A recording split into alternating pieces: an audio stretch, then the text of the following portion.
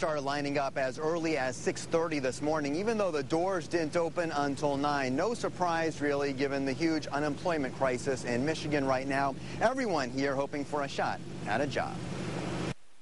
LaTanya Carter just submitted a resume to TNG Worldwide, which provides beauty supplies to salons and spas. She's hoping for a customer service job with the company. Well, I'm very excited, enthusiastic person, a very hard worker, and I feel that I can give a lot to a company. Carter has been out of work for 2 years. It's been very hard. I've been doing odd jobs, but it's a lot going on in my life right now.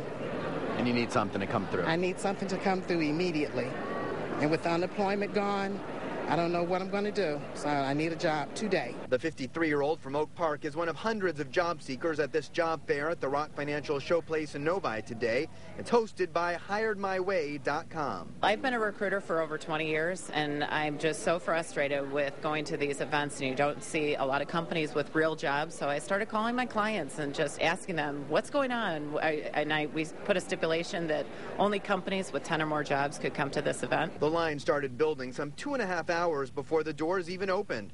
The first in line, 53-year-old Keith Carden from Brighton, who hopes to use his experience as a truck driver to find a new job. He was laid off in 2008. Getting close to losing the house, so just got to get to work. Got to find some work. About 30 companies are hiring today. Paulina Tarowska is recruiting for insurance giant Aflac. What kind of people are you looking for today? Well, we are looking for professional candidates, no experience necessary. We just ask that they be ambitious, good with people. Some had luck quickly, including Julie Van Buskirk, who really came to support a family friend, but she ended up with an interview. I dropped by SPX and talked with them, and they're looking for a data business analyst, and so I got a 2 o'clock interview with them today. She came to support me, which is funny because I would have come on my own, but I still appreciate the support, and she wound up getting an interview right away. We're happy for her, right? Oh, she is beyond qualified. That's the awesome part. Most of the jobs available today are skilled professional jobs in fields like accounting and engineering. The job fair part of today is pretty much winding down right now, but there are some one-on-one interviews taking place this afternoon.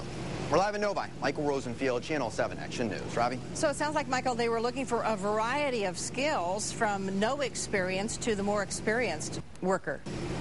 Yeah, there's a wide range, as you say, but for the most part, they're looking for white-collar, professional, skilled people with advanced degrees for the most part, sales people in sales, IT, some high-tech jobs available here today. So there is a wide range, but for the most part, it is white-collar. Okay, but certainly we wish all of those people luck in getting a job. Thank you, Michael.